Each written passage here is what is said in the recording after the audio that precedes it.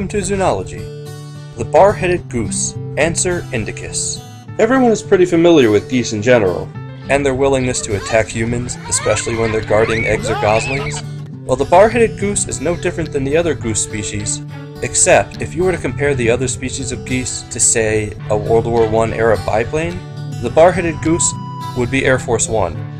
Bar-headed geese breed by mountain lakes in Central Asia, Russia, Mongolia, Tibet, Kazakhstan, etc., and head to South Asia as far as the southern tip of India for winter.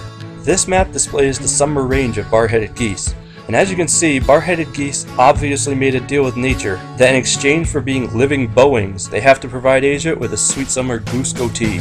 Now, to get from their northern habitat to their southern one, or the other way around, bar-headed geese would have to fly through areas where winter storms or monsoons are likely, and subsequently, their death. So what alternative route do the bar-headed geese have to take? Well, it turns out they fly over the Himalayas, a flight path that would be certain death for nearly every other bird.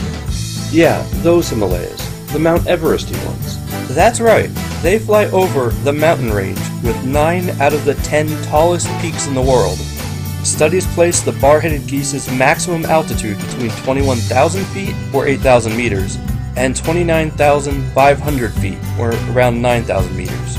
Either way, these are heights at which kerosene will not burn, helicopters cannot generate enough lift to fly, and your skin, if unprotected, would freeze instantly. In addition to flying ridiculously high, bar-headed geese have a faster rate of ascent than any other recorded bird.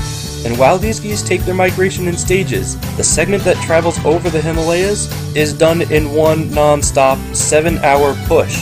7 hours. This would literally kill any other animal attempting to do the same. Sure, there are 1 or 2 birds that can fly higher, Ruppel's griffin for example, which can reach 11,278 meters, but not for 7 hours over a frigid mountain range. A mountain range!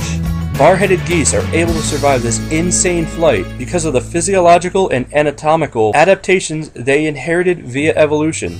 Air, at high altitudes, is less dense than at sea level, meaning oxygen is more difficult to get. Additionally, thinner air means that birds have to flap their wings especially hard to maintain flight. Flying at such an altitude requires 10 to 20 times the normal oxygen intake from air that is a quarter as thick as at sea level. Bar-headed geese are able to handle this because 1. They have larger lungs than other birds. 2. They have a mutant form of hemoglobin, the oxygen-binding protein complex in red blood cells that more easily binds to O2 than the hemoglobin of other birds and other terrestrial animals. 3. Their heart has more capillaries to keep it well oxygenated than most birds. And 4. The distance between their capillaries and mitochondria, the organelles responsible for energy production, of their flight muscle is minimized for faster oxygen diffusion. Fun making of fact, while looking for good pictures to use for this video, I went through 3 pages of images before I realized that I accidentally searched for bar-headed geese.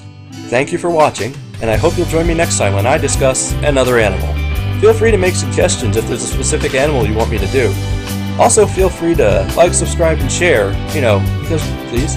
Thank you for watching, and remember, curiosity fed the ferret.